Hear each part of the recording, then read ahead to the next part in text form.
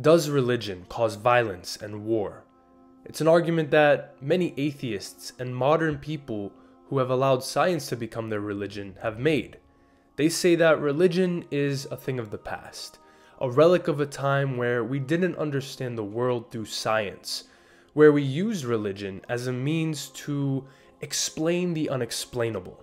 But in modern times, it's outdated, it's obsolete, and it's the cause of division, of war, and unnecessary violence, and justifying the killing of other as opposed to us, implementing more of that tribal mindset which has characterized humans for so long.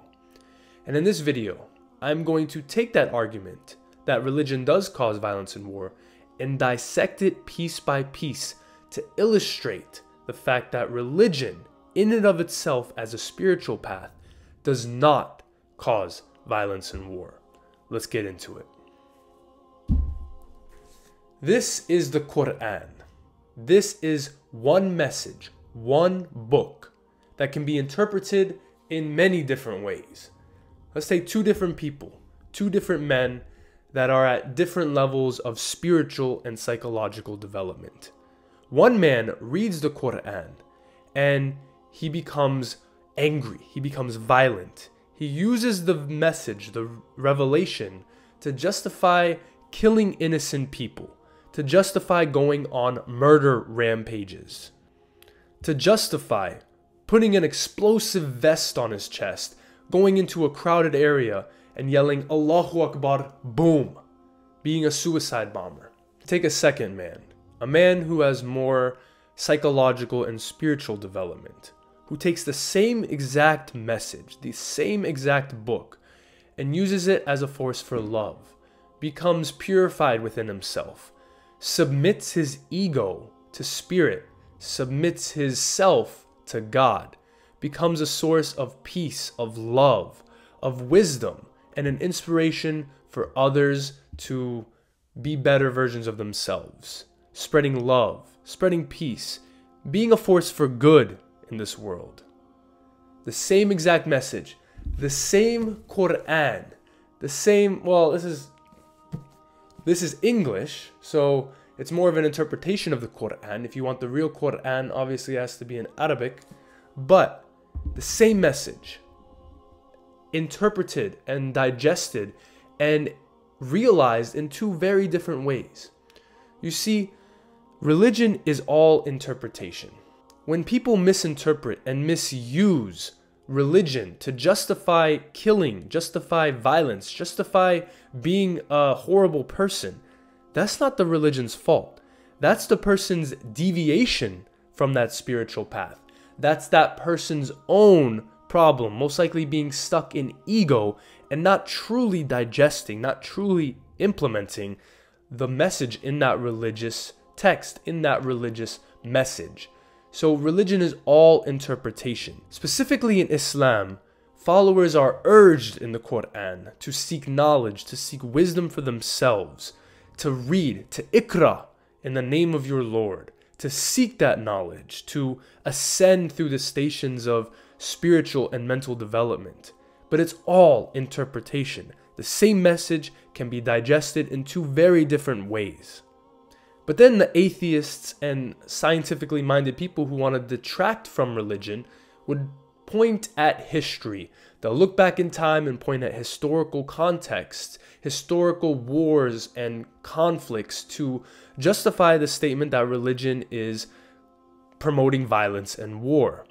And so let's take a little bit of a historical look on this.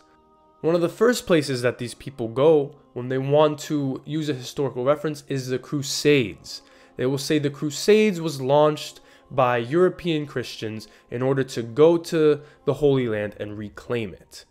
And now, while that definitely was the primary concern with the Crusades, on the surface, deep down, it actually wasn't. The Crusades was an attempt to grab power, to grab land, to grab trade routes.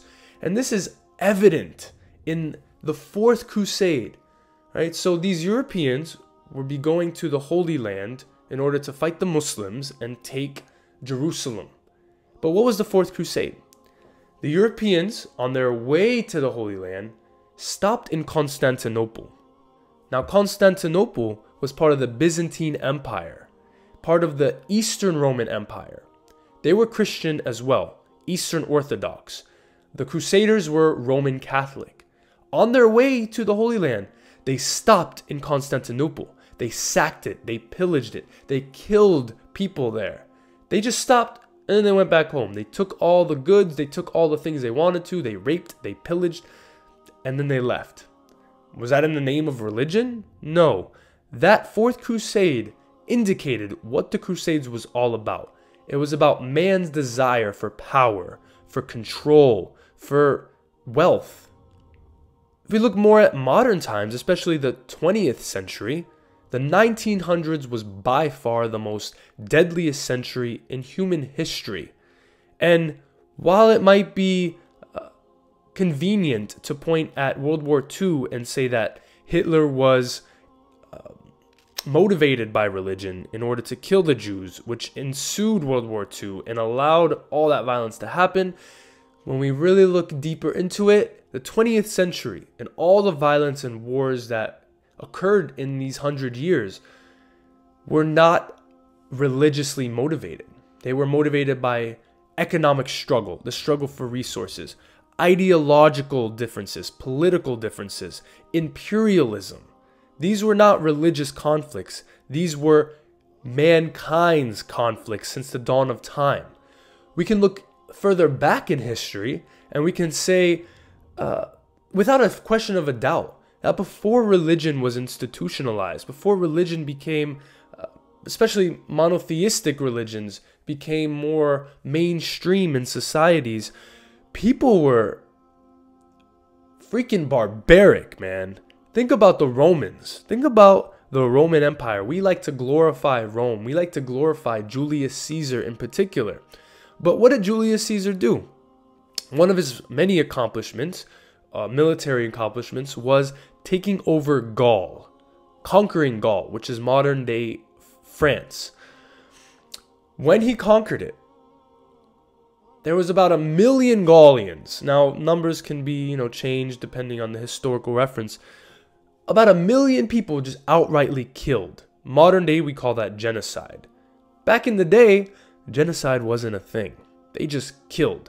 They wanted power. They wanted food. They didn't have food. Oh, that city has food. Let's go kill everybody, rape everybody, take that food, and now it's ours. And we can go look back at other barbaric times in history by people who maybe had many gods, pagan gods, or no religion at all. And the things that they did were absolutely atrocious. And especially in current times, the last, let's say, 20, 30 years, go back since World War II. World War II till now. What were all the wars, especially American wars, justified on? What were they motivated by? The Vietnam War, Korean War, war in Iraq and Afghanistan, all the wars in the Middle East, all the wars that America in particular have been involved in the last 60, 70 years have had nothing to do with religion. They've had to do with unbridled capitalism. Actually, crony capitalism, not even true capitalism, and fueling the military-industrial complex. Think about all the wars, right? I served as a United States Marine. I was part of the cog in this machine, and that's what opened my eyes to what were we at in the Middle East to begin with? Was it really to fight terror? Was it really for freedom? When in reality, we funded all these terrorist groups. We funded and trained Osama bin Laden, and we at one point supported Saddam Hussein. What was the reason why we used propaganda to take out Gaddafi in Libya? When we really start to dive in deep and you really begin to understand America and more of this modern idea of why we do war in the first place, it has absolutely nothing to do with religion. We killed 1 million Iraqis in Iraq. Why? A lot of those people were innocent. A lot of those people were just trying to live with their families. Innocent Iraqis, right? That's a whole nother topic for another day. But the modern conflicts, the modern wars, even this conflict going on in the Middle East, in Gaza and Israel, it has a thin veneer of religion on the surface to justify a lot of these. But when you really look deep down, it has to do with power, economic control, resources, all these things, nothing to do with actual religion, actual spiritual paths and their differences. Religion, specifically Islam, when it came to be, the Sharia law. Oh, I said Sharia law. Oh man, are you probably getting scared? You're shaking in your boots. I said Sharia law. What does that mean? Part of the Sharia law was basically the modern Geneva Convention, the modern rules for war and engagement were institutionalized 1400 years ago by Islam, by Rasulullah sallallahu alaihi wasallam, by the rules of engagement, right? What did Islam advocate for in terms of warfare? Warfare is an inevitable essence of humanity. We have been waging war, we have been violent with each other since the dawn of time. But Islam came and set rules for this engagement, rules for this violence. You will not kill women, children, the elderly. You will not kill non-combatants. You will not burn or use fire to pillage the lands. You will, when the enemy surrenders, you will stop fighting. These were rules institutionalized by religion in order to counteract the innate violence within a man's heart, especially when that mind of a man is conditioned in tribal aspects, in hatred, in anger for the other. And so religion is a force for good in this aspect. The term jihad has been used by Islamophobes and other people to detract from Islam in particular. We will make a whole video on jihad in the future. Basically, the greater jihad is a struggle against the self. Jihad is not a justification of war. The lesser jihad, the actual jihad used for conducting war in this material world, is strictly against oppression. Now, Islam in a lot of ways has been changed and tainted, and the interpretation has become more mainstream in a way that is detrimental to the ummah. And I will make a whole video on Salafism and Wahhabism and how it's, essence corrupted the essence of Islam, but that's a topic for another day. Religion in general, and all religions, Islam, Christianity, Judaism, Buddhism, Taoism, Hinduism, Zoroastrianism, all these religions, there's many more, in the core, the essence of them, they have a message of good, a message of caring and giving charity for the poor, an essence of self-purification, of taming the ego in different ways, but taming, evolving the ego in a way so it's under the whims of the Spirit of God. These are all forces for good. In our modern day, where secularism and scientism is the modern religion, what do we have? We have corruption. We have all these things. We have materialism to the max. People are sad. I mean, how many modern day people, Westerners, Americans, Europeans, are on antidepressants, are on psychotic drugs to mask the symptoms of this deeper existential crisis? This is all in the name of secularism, all in the name of scientism. Religion in itself does not cause war, does not cause violence. I'm telling you, without religion, take all religions out of the equation, take all spiritual inclinations of man out of the equation, mankind would be much more violent. We would be so much more violent. Think about the stuff we would commit now, take away all the more morality in it, we would be extremely violent. Religion is not a thing of the past. In fact, people of today need to get more in tune with a spiritual path. The term religion has become maybe a dirty word in the aspect of man's interpretation of it, tainting it and tainting people's idea of it. But that is what this channel is. That's the mission of this channel. That's the mission of my message, is to bring a more solid, a more integrated interpretation of this, bringing peace and love, unity, but self-discipline, taming your ego, and not being a force for evil, a force to justify violence and killing. And so that's it for this video. I hope you got something out of it. Jazakallah khair. Wassalamu alaikum.